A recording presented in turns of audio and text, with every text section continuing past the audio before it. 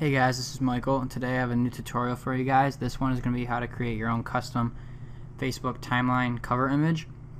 And if you're wondering where the web series tutorial went, I haven't forgot about it. Don't worry, I'm still in the process of figuring some of that stuff out, but that'll be the next tutorial. But the next video will probably be a speed art. I'm looking to do a Black Ops 2 wallpaper for all of you to do a nice giveaway, so stay tuned for that. So let's hop into this.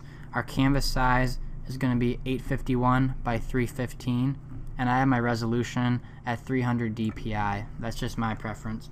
So you're going to want to make that canvas, then go into our base layer, add a gradient, opacity at 20, and multiply. And also I'm using the background color of E0, E0, E0. You can use any color you want.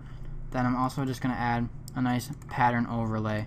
I set mine on multiply, and then I get a nice grunge pattern. And you can use any grunge you want, just don't do anything too grungy, just something subtle, but it creates a nice concrete type grunge effect. So now we're going to need some text. Now the text color I'm using is FF4242.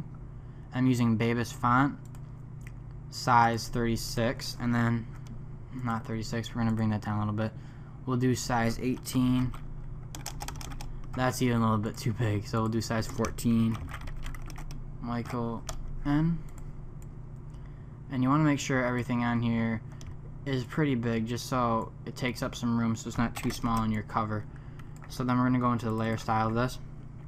Go to gradient, multiply, 30%, go to drop shadow, size of 1, distance of 1, size of 3, and opacity at 50. Perfect. Then go to some text. This color, we're going to be doing it white. And the size on this, we're going to bring it down to, we'll do size 3.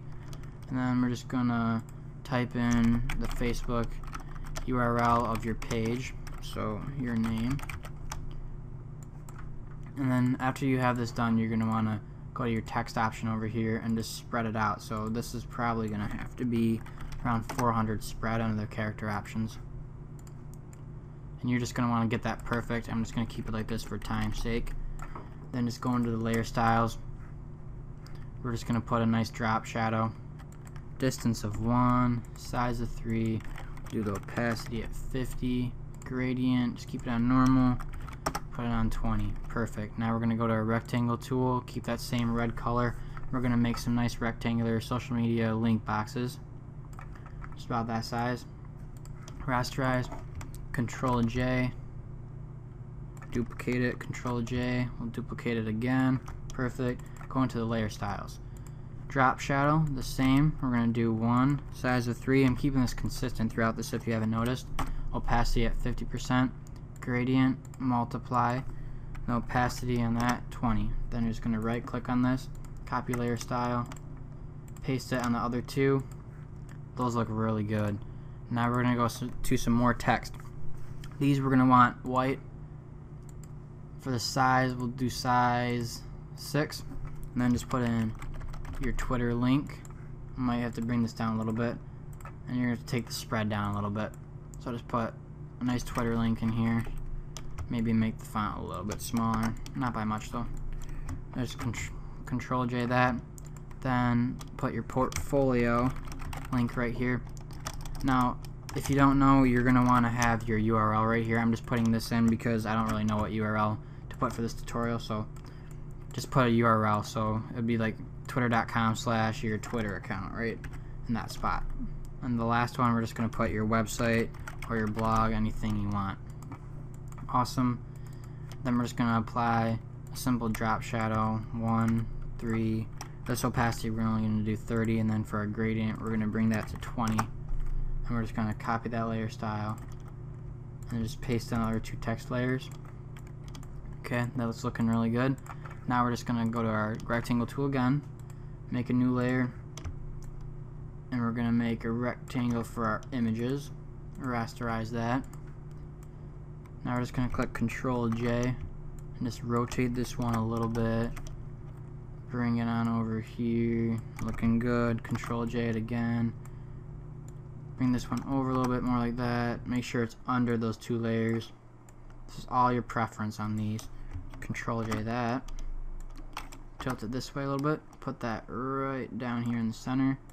Then go into the layer styles, drop shadow, distance of 2, keep the size at 5, bring the opacity down to 60, gradient, opacity at 20, and then go to your gradient style and drag it down to 70%. Looks good. Copy that, paste it on the other 3.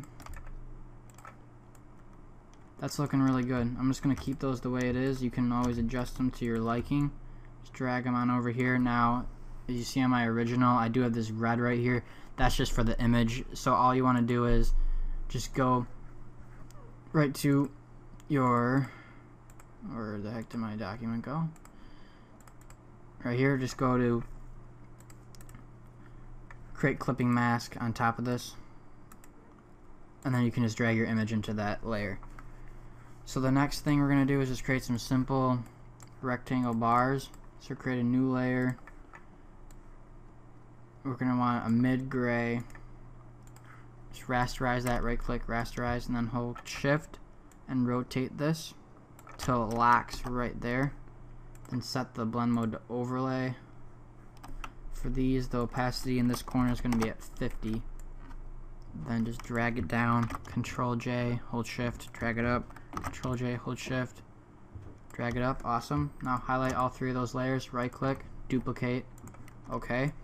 Drag these to the top corner up here. Opacity on these, we're going to bring it down to 30 so they're just faintly there.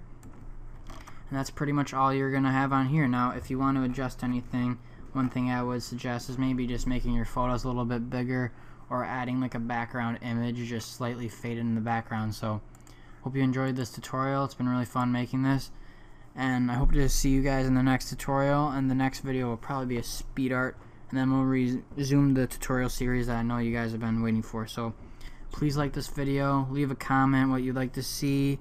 Thanks for watching, and I hope you guys enjoyed. See y'all later. Peace.